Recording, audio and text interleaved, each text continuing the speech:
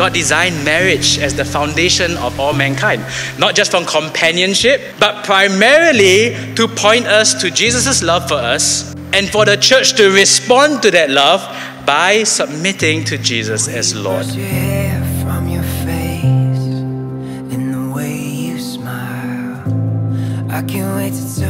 I thank God for every bit of the journey that we've built on.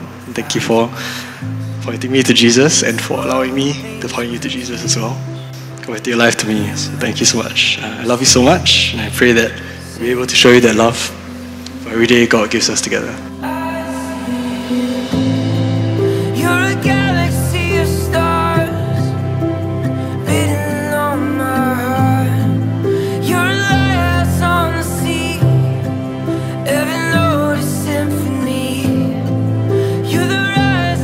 Jen Wei, my now husband.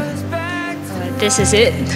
We got the rest of our lives ahead of us to learn and exercise what the vows that we just said means, and what marriage should be and is.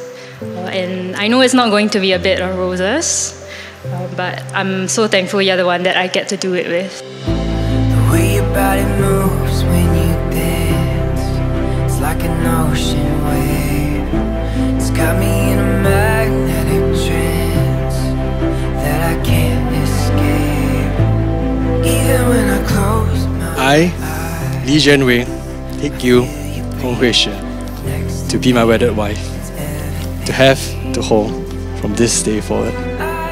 I, Hong Hui Shi, take you, Jen Wei, to be my wedded husband.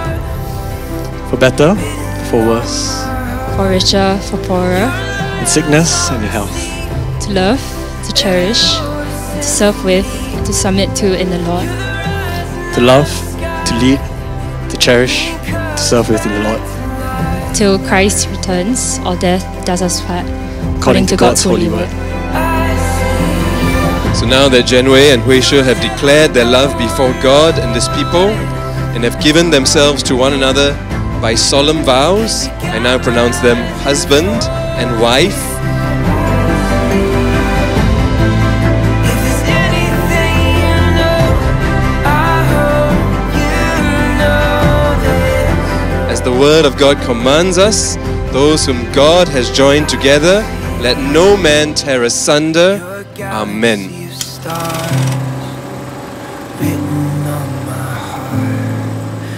We ask that you strengthen them when they are weak, and that in their submission to and love for one another, they will know Christ better than ever before.